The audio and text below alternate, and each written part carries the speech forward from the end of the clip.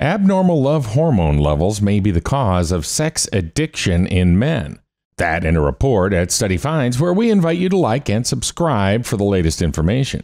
Researchers have found that abnormally high levels of the so-called love hormone oxytocin can cause men to develop hypersexual disorder. The team says this discovery could lead to the development of a drug that blocks this hormone.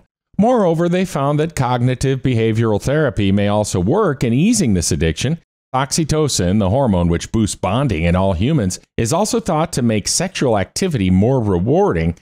An international team compared blood samples from 64 male sex addicts and 38 healthy peers. Results show the sex addict group had a higher oxytocin level, leading to 30 participants trying a cognitive behavioral therapy program. They saw a significant reduction in their oxytocin levels after the treatment.